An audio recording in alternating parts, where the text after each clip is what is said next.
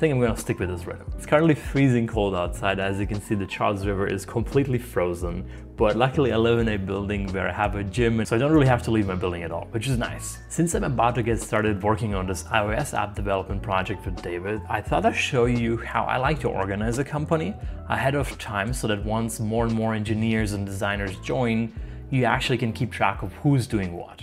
So what I've created here is this GitHub project tracker, which essentially just lets you keep track of who's doing what, who's fixing what bug, and who's working on what kind of feature.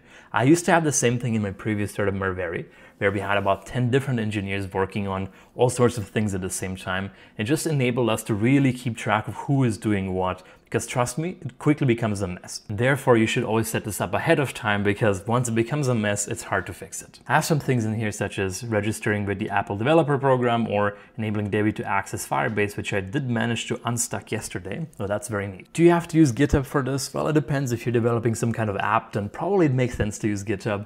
But for example, for my YouTube channel, I just have a Notion template where I keep track of all the different videos and what I'm currently working on within them, which is just as good and probably more accessible to people who are not familiar with GitHub.